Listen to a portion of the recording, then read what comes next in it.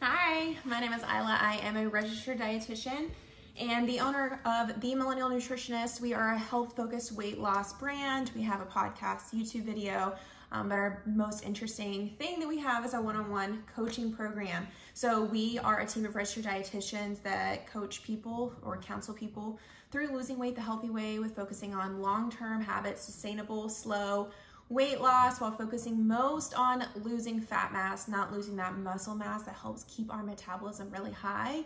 You can go check out all of our services over on themillennialnutritionist.com. We also have a membership. We have just lots of free things on there as well that you can kind of look through.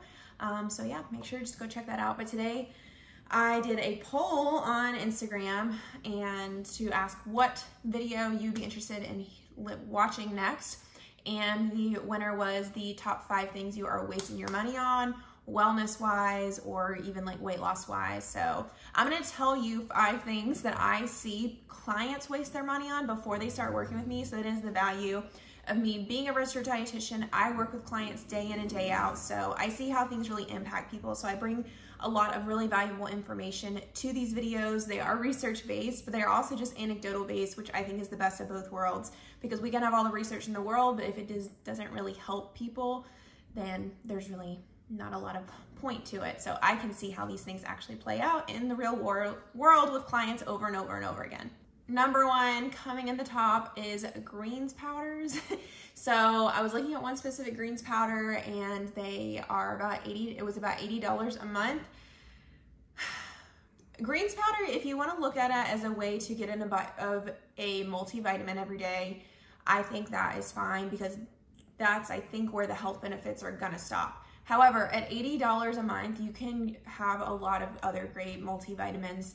I just use like the most basic, like Nature Made vitamin that's a lot cheaper and gets me a lot more uses than just per month. So I would recommend to use your money on a multivitamin that's a lot cheaper over there. But if you want to get into the nitty-gritty of why I don't think you should be using your money on greens powders, the first big thing is I just don't want you to be wasting your money on something thinking it's replacing or doing anything better that produce already can.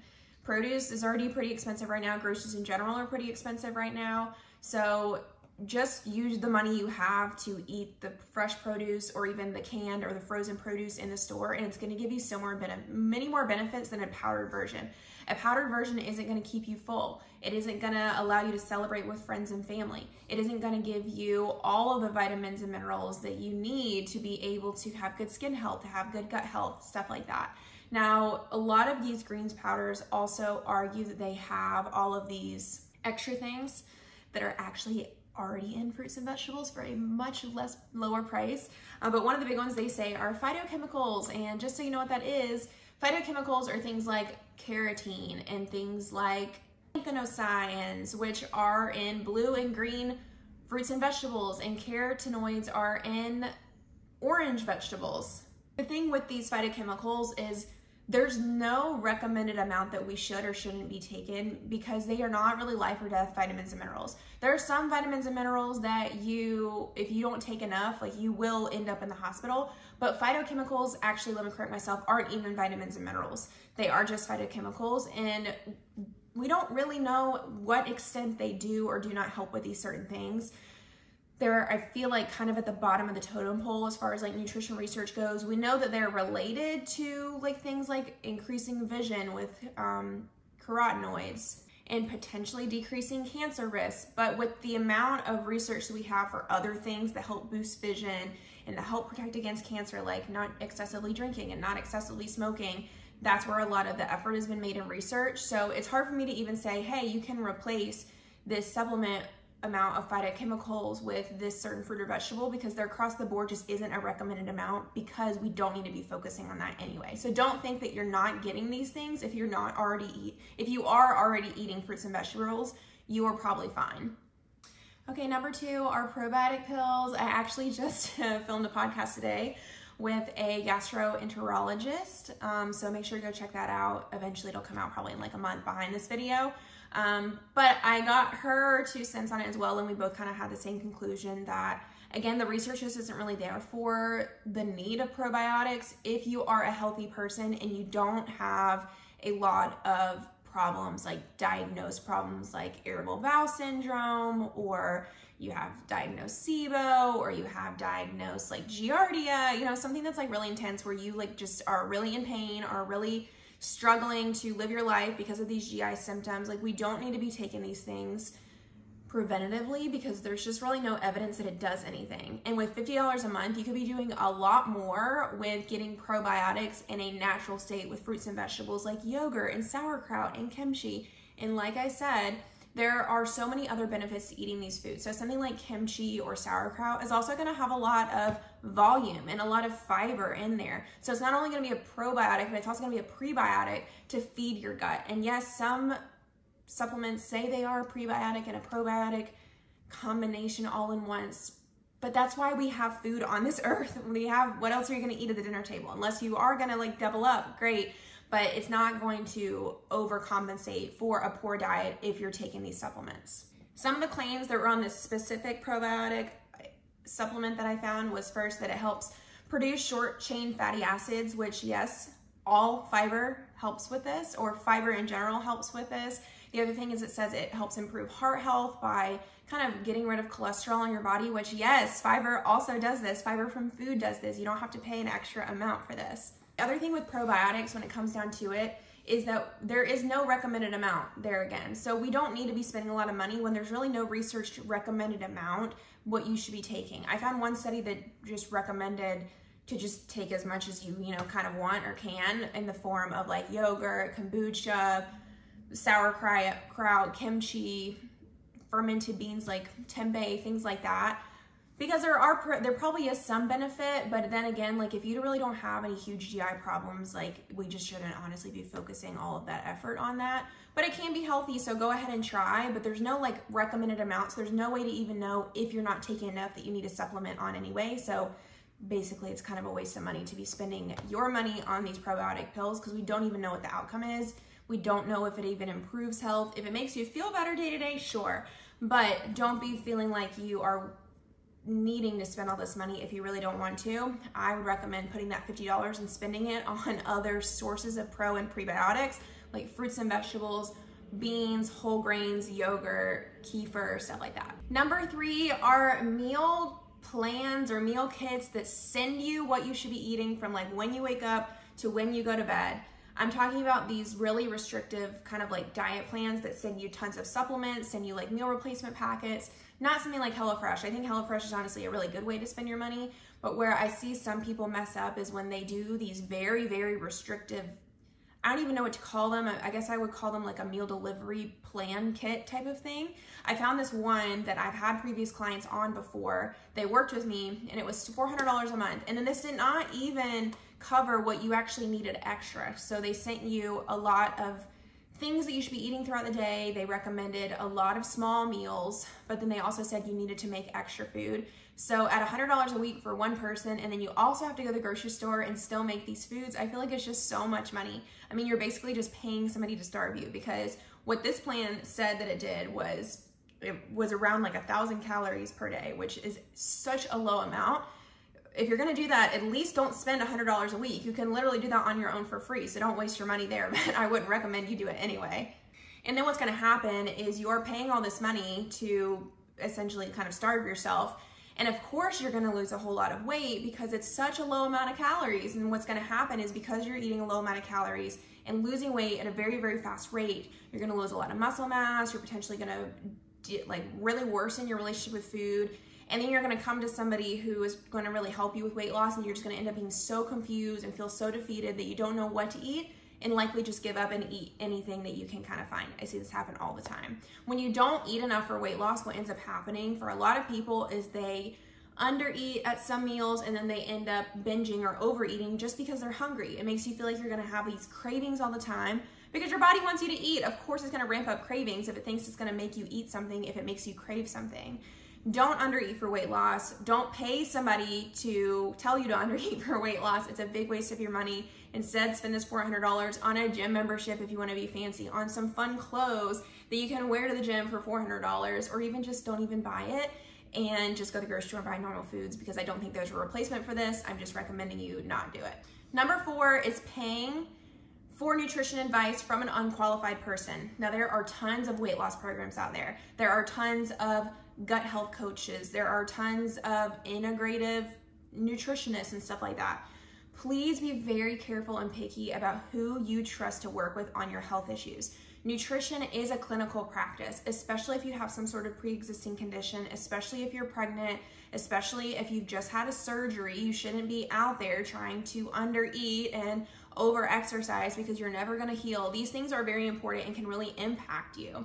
If you over-supplement on the wrong thing, your kidneys will be damaged. Like, it's not just something willy-nilly to go around getting advice from people that don't know what they're talking about. I found one program that is very popular all over the US that doesn't focus on hiring registered dietitians. The cost isn't too high. It's about $275 for the initial session and then about like $80 for follow-up sessions. However, if you do this program, what they were talking about is you should lose like something crazy like 20-30 pounds in the first month. That is insane. I mean, that is like definition malnutrition, and you're gonna lose a lot of muscle mass, just like I was talking about with the other thing you shouldn't spend your money on. You're also gonna, again, really get confused about nutrition and unnecessarily spend money. And the hardest thing with clients that I have that do these programs that are developed by non-dietitians is they start to cry when they work with me because I have to tell them, you've paid somebody else to wreck your metabolism. And I know you paid to work with me, but now we've got to work on increasing your metabolism so you can lose weight eating a healthy amount of calories, because I am not going to have you losing weight eating only 800 calories. It's so unsafe. You're not going to get enough vitamins and minerals. You're not going to get enough fiber. And then you're probably going to plateau again and you can't go anywhere from there. You need to work with somebody who is preferably a registered dietitian, or at least has a really, really good background in healthy weight loss for people that know what different clinical states are so they can make sure they're not gonna overall decrease your health. I was working with a client, I started with a client yesterday, and she worked with a lot of other people on her weight loss journey that weren't dietitians. And she said, even within the first session, I explained to her that we want to be looking at things over a weekly average, right? Because that's the way that calories work. You take a deficit that you want to reach. We know that we need to reach this like eventual number of this like 3,500 calorie deficit, but we can't do that in one day. So we have to spread it out throughout the whole week. And that's how I get the deficit I recommend. So it doesn't matter if you are all over the place, as long as by the end of the week, it all averages out to the deficit range per day that I gave her. She was like, you're the only person that's ever given me permission to overeat a couple days a week and then actually explain to me why it's okay. Every other person has been like, you've got to meet your deficit rate that I gave you every day or you're never going to lose weight. And I looked at her and I was like, that person just like did not know what they were talking about. Because first of all, that's not even true when we think about like how a deficit works. Second of all, we should only be thinking about calories anyway. We should be thinking about exercise. We should be thinking about fruits and vegetables. We should be thinking about macros. And just like I tell my clients, hey, if you went over on your deficit, first of all, it's fine because of the weekly average.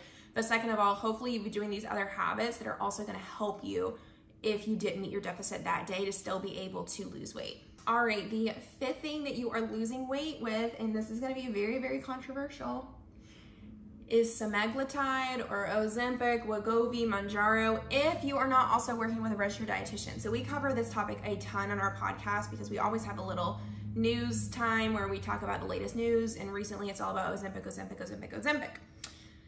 Now, the idea of these weight loss medications is really not new. We've always had appetite suppressants. Even if we kind of think about gastric bypass, that's basically what it's doing, is it's just decreasing the amount that you can eat at one time. However, if you never change your habits, you will never have long-term weight loss. Even for people who have gastric bypass, they gain all of their weight back if they don't improve their daily habits. So if you are taking this medication out of pocket, it can be around $1,300 per month from what I found online if you're not able to use your health insurance for it, if you don't have diabetes. And what you're doing again is you're just paying somebody else to basically starve you. And if you don't stay on the medication and then you go back to eating what you were eating before, you're gonna gain the weight back, if not more, because you have restricted so much. This medication has gotten so much praise from the medical community, which I would love to have like an actual conversation with somebody about this. Because whenever I get clients who are on it, they have a very hard time eating enough calories. And although it's exciting in the beginning that they're able to lose weight, in the back of my mind, I'm always like, we have got to get you to eat more. because number one, you're probably gonna lose a ton of muscle mass, which isn't safe. It can increase risk of fall when you're older. It can also just make life not as fun. I mean, I just went snowboarding this past weekend. If I didn't have a muscle mass, I would never be able to do that. You can't go on a hike with friends. You're not gonna be able to hang out with your kids. You're not gonna be able to go up the stairs with muscle. We don't wanna be doing that. But also, you're just not gonna meet your fiber goals. You're not gonna meet your vitamin and mineral goals. And then you're gonna end up having to supplement, and it's just not a great way to think about nutrition. However, if you want to be on this medication because you feel like you just need a leg up, I get it. Weight loss can be very overwhelming in the beginning, especially if you have a lot to go. And so I think it can help give that push in the beginning and that motivation, because I know to get that wheel turning, sometimes you need something to help you to just be like, okay, this is happening. I don't want to lose that. I'm very motivated. I feel good. Like, what else should I be doing to be healthy? And that's when I say it's not a waste of money if you are working with a registered dietitian who can help you.